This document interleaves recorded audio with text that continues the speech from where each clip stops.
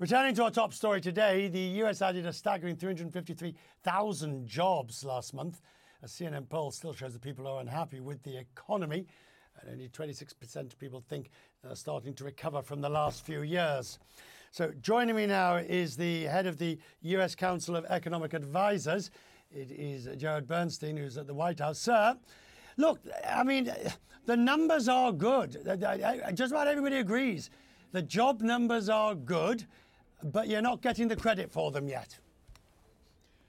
Well, in fact, if you look at some of the most recent indicators of consumer confidence or consumer sentiment, they're actually moving in the right direction with some speed. So this morning, we learned that one closely watched measure of sentiment was up 13% in January, and that's after an equally large bump in December. So it's up 30% over the last 2 months. The consumer confidence measure also got a nice pop. Now, what's happening here is that the benefits of a very strong labor market, as we learned this morning, along with easing inflationary pressures, are raising the real buying power of working families, and they're starting to feel that. That's beginning to show up in some of these indicators.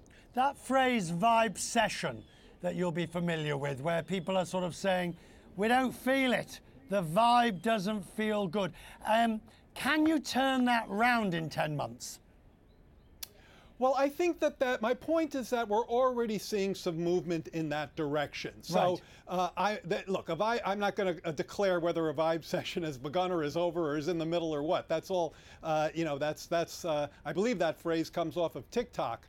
What I'm telling you is that if you look at the very closely watched measures of consumer sentiment, we are starting to see the gap between the real indicators of the economy's strength, whether it's job growth, easing inflation, lower costs in some key areas, including gas, eggs, milk, TV, airfares, and rising real pay. That gap is starting to close, and somewhat reliably so. It's not just a week or two; it's a few months within that gap is coming down some, and that's exactly what you would expect if these benefits, these gains, are reaching American families. The Fed yesterday in its statement, and indeed the chair in his press conference, it was interesting because he's these strong numbers, of which today's jobs numbers is greater grist to the mill, does suggest cuts in interest rates will be slower and more and further out than perhaps you'd have hoped. Well, we do not comment on Federal Reserve interest rate policy. We consider it extremely important for them to be independent. We know how economies have been just deeply damaged when that independence is compromised. What we have seen already is some key interest rates coming down a bit. Mortgage rates, of course, were peaked at around 8% and were last seen a little bit below 7%. My expectation is that that rate will continue to come down some this year. But what really matters to working households right now is, are their incomes rising? Are their incomes, are their wages, are they beating inflation? We learned this morning that wages were up strongly in January. We don't have inflation yet for January, but we know for the past 9 or 10 months, wages, incomes have been outpacing inflation, and that's giving families some much needed breathing room. Add that to the measures this president has taken to directly lower costs, healthcare, prescription drugs, the cost of health coverage, clean energy, and you see some real breathing room for American households. If we look at the totality of the US economy, it is actually in an extremely robust, strong position.